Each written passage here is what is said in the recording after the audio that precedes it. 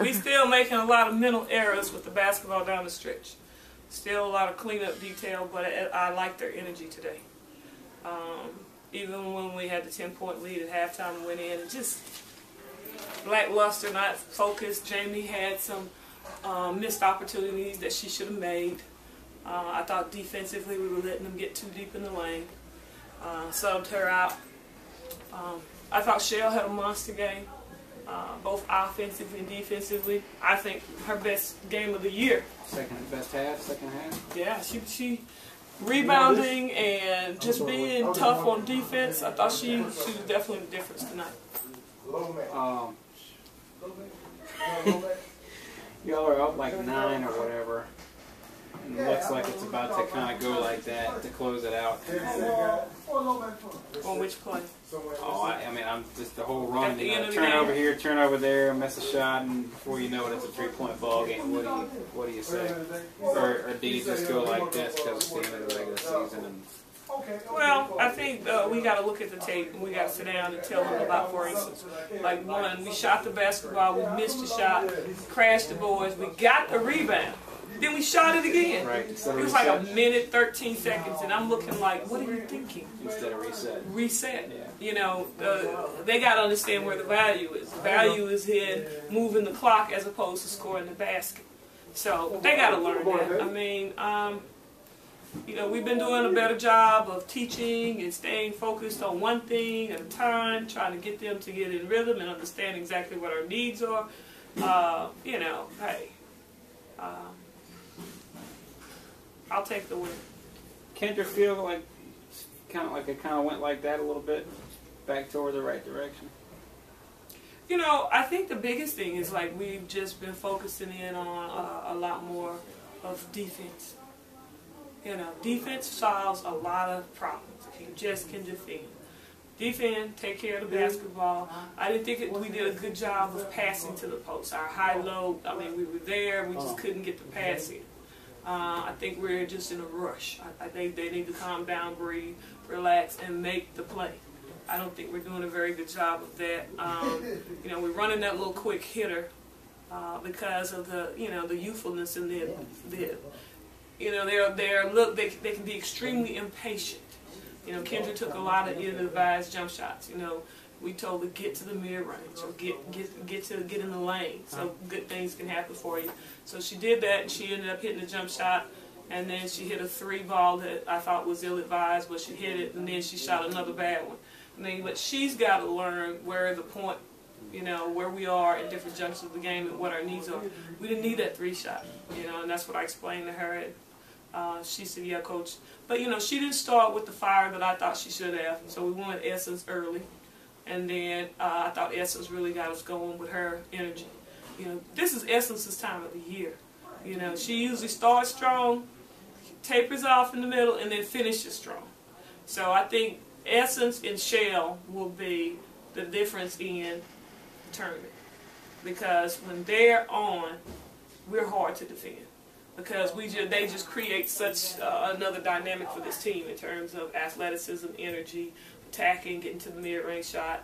You got the long ball Fred and Adrian and Kendra, you know, and then you got the bigs down on the block. So I like how we played. You know, I tell everybody, we get everybody's A game. You know, we're pretty much the Duke of the Southwestern Athletic Conference. I mean, we're that team, you either love us or you hate us, you know, and you got a whole lot of people, you know, we're speaking ill of Southern women's basketball the last couple of days because of the loss on Thursday. You know, and I told the kids, I said, you know, some people made a reference that the wheels are coming off. You know, I told them, I said, you know, what happens when the wheels come off? One of the kids said, the motor keeps running. Another one said, well, hell, we pick up the wagon and tote it, coach. I said, well, that's what you got to do. You pick it up and we keep going. Because this program is bigger than one game. This program is about that tournament. That's what we're recognized for. Going to the tournament, getting to the championship game consistently, and doing what we do there. So we're looking forward to the tournament going forward. We're looking forward to playing 3 games, 3 days in a row. We got to get out and get it. I think that's going to benefit us because we do have people that we can rotate in at different slots.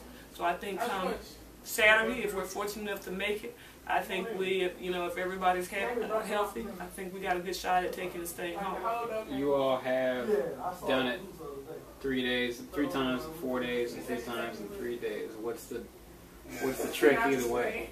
I think the trick is staying focused as a unit. You know, how well that cohesiveness is. I thought that last year's team down the stretch, we had some fragments, and I thought they showed at a critical hour. I think with this team, I think they're more together than the team was last year. They don't have the experience. They might not always show the toughness. But I think if we can show the toughness, and if our guards can take care of the basketball, I like our chances.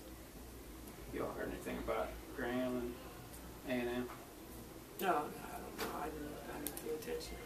You know what? I'm one of the worst coaches to ask about the other team, what they did. My staff usually comes in and say, oh, they did this or they did that. But I think that game was at 3. So they're probably still going. Yeah, yeah.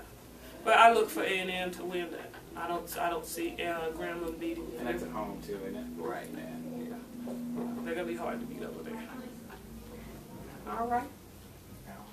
Just wanted to get a recap on just going forward, going into the tournament, and you answered that well.